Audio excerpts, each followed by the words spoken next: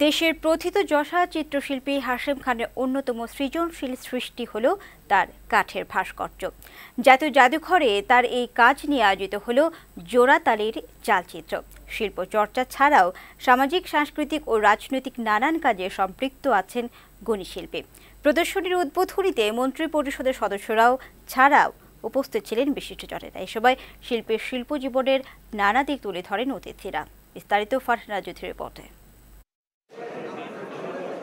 52-র ভাষা আন্দোলন থেকে শুরু করে 71-এর স্বাধীনতা যুদ্ধ এবং পরবর্তী সব রাজনৈতিক, শিল্প, সাংস্কৃতিক ও সামাজিক আন্দোলনের সাথে সম্পৃক্ত আছেন চিত্রশিল্পী হাশেম খান।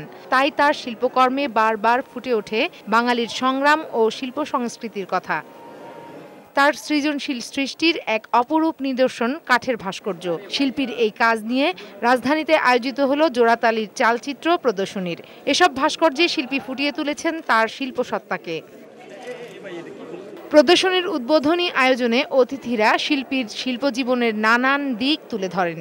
সবকিছুর মধ্য দিয়ে হাশেম খান ছিলেন সবসময় নিজেকে একজন প্রকৃত অর্থে দেশপ্রেমিক বাঙালি হিসেবে আমাদের সামনে উপস্থাপিত করেছেন।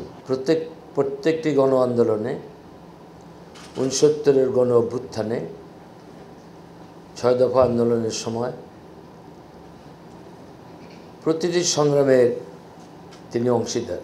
কাঠের সঙ্গে জ্যামিতিক কাঠামোকে মিশ্রিত করে জোড়াতালির চালচিত্রের প্রতিটি শিল্পকর্ম পেয়েছে নান্দনিকতা ও ব্যবহারিক রূপ, যা শিল্প ভাবনার জায়গা তৈরি করেছে শিল্প অনুরাগীদের জন্য।